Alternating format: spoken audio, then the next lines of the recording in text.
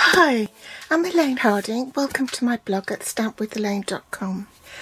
Today I'm featuring the Cottage Wreaths Bundle on pages 58 to 59 of the mini catalogue for July to December 2022. The suite consists of the Cottage Wreaths Bundle. This is the Cottage Wreath stamp set, and these are the dies. There is a die to die cut this profile, and I've mislaid it somewhere. I'll find it in a minute. But this is the set of dies. There are two that will cut out the stamped images, which is these two here, and this one, and these will cut out this sort of detail, these two. Then there are the dies that will cut out the stamped image of the bow, the leaf here, the trio of leaves here, and there is a pair of those, so you can cut two sets of 3 at the same time, so you can cut 6 altogether with one pass through the die cutting machine. There's one for this little acorn, one for the holly leaves, 2 for the berries, so there's 2 of those, and then this funny shaped one is for the spider, and then there's a duo, so there's a pair of duos to cut out the stamped image there. So you can cut 4 at the same time. And then these are the open work dies, which is this one here. So there are 22 dies altogether, and this is a bow that embosses and die cuts at the same time.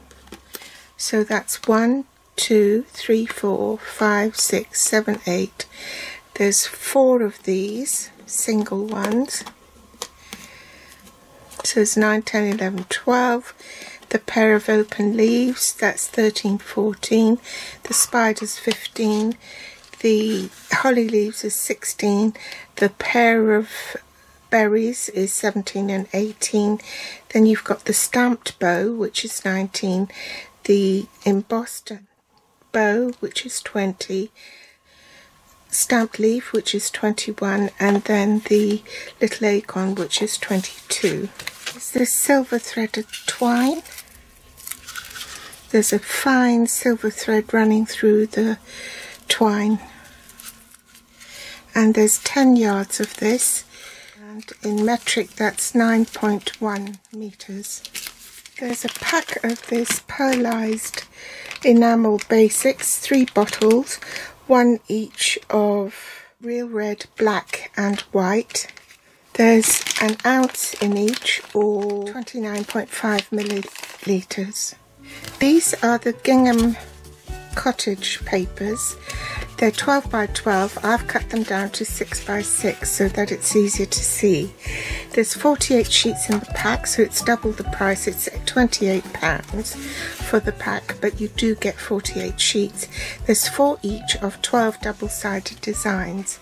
So there's checks, large checks on one side, smaller checks on the other side. And they're in all sorts of colours, so they're useful for any season.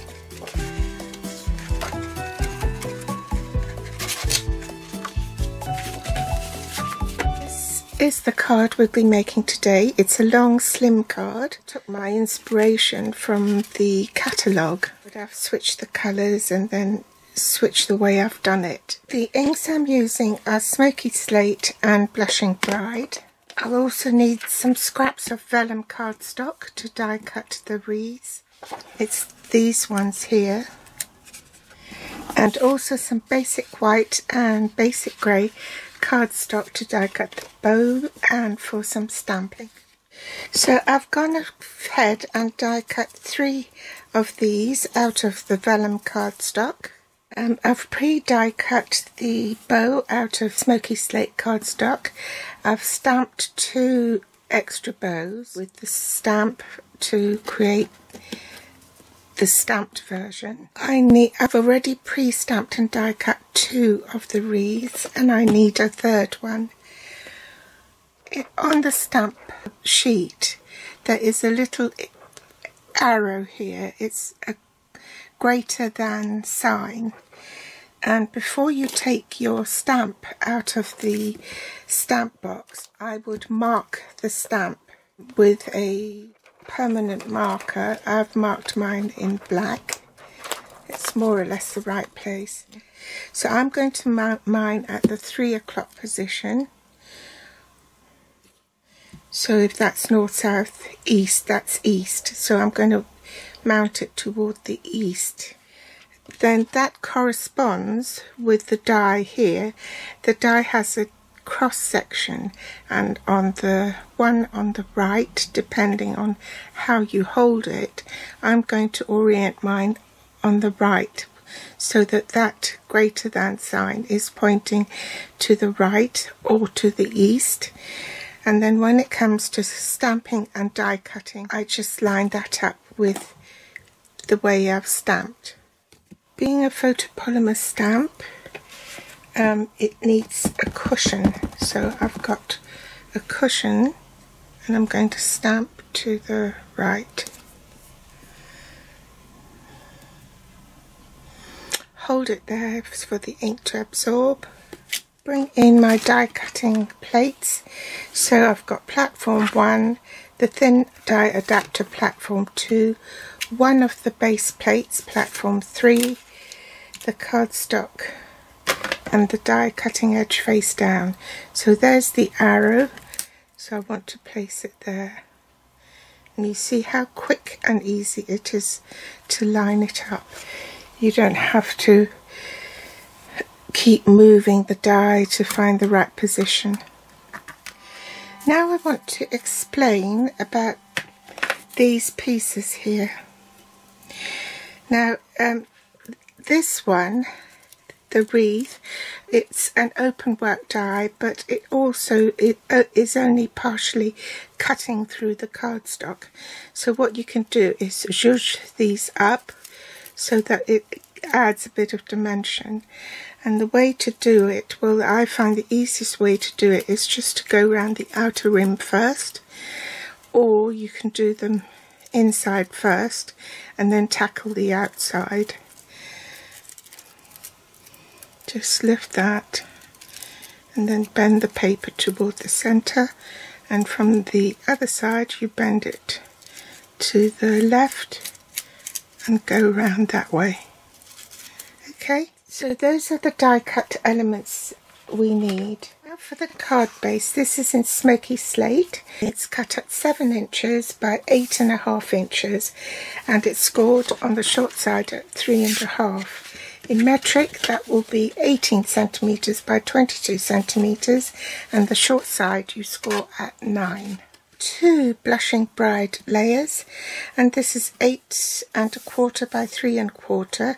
That's 21 centimeters by 8 centimeters. The second matte layer is in the Gingham Cottage Designer Series paper.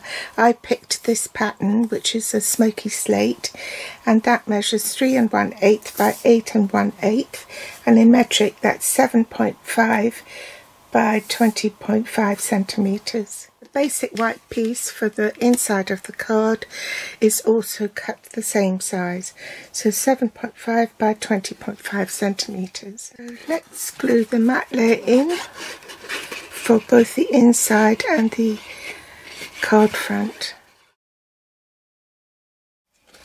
We'll also glue the second matte layer of the Gingham Cottage Designer Series paper onto the card front,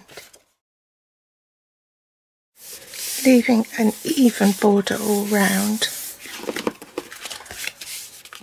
Then we want to stamp the inside of the card first before we glue it in. Make sure that's straight.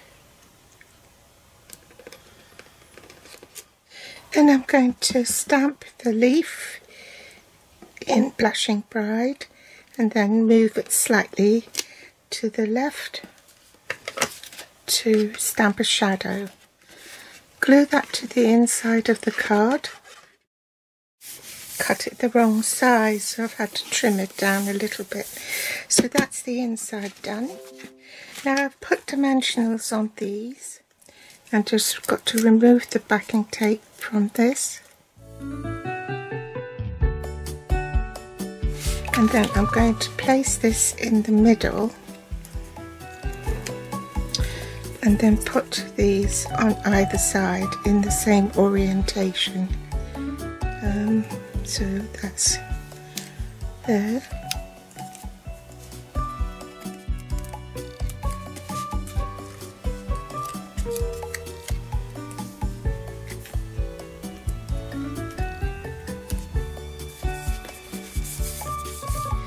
The next stage is to put these vellum layers on. Now this die in particular, you can see around the rim here is a gap, a margin, which is flat. So that's ideal for using pearlized enamel effects. So what I'm going to do is, rather than put it on here, dot my glue at the 12 and 6 o'clock position, then the 3 and 9, then the 2, 4,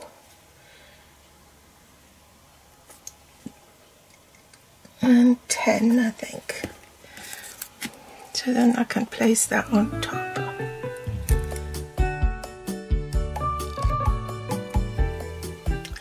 And I'll speed it up.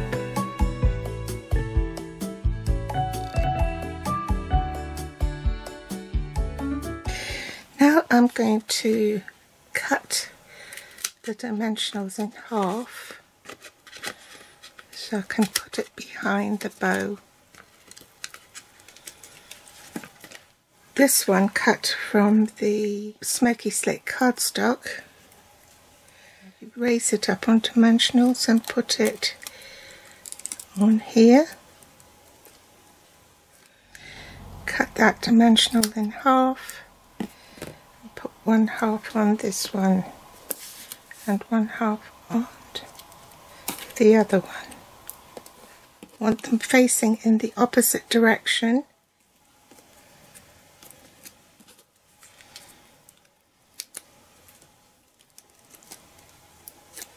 Then the last thing you do is add your pearlized enamel effects, basic accents. It takes quite a while to dry, so that's why that's the last thing you do. So I want one in the middle here. 9 o'clock, 3 o'clock, 9 o'clock, 6 o'clock, 2, 10, 4, 8. It takes quite a long time to dry, so just set it aside and leave it to go off. I left mine for an hour before I dared to touch it. If you're impatient, you will just smudge the globs.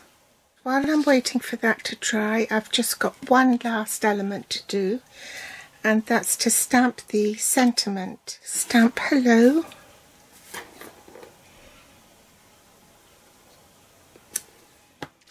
And trim that off. I haven't got a precise measurement for this, but just enough for the word. So I'm going to cut that in the middle, and then cut in from either side. Then I'm going to curl the word and bend it back a little bit because that tucks underneath, and I want that to go up. Pop a dimensional on the back, bring back my card, tuck that in like so, and of course the long slim line envelopes, which are still available, to put this card in. So I hope you've enjoyed today's project. Thanks for joining me today. Do give me a thumbs up if you like it, and share if you can. I'll appreciate it so much. You can find all the supplies I've used below this video in the Show More section. You can also find me on Facebook, Pinterest or Instagram. And if you'd like to read more, then hop over to my blog. I've got a link in the Show More section as well. Thanks for joining me today. Bye.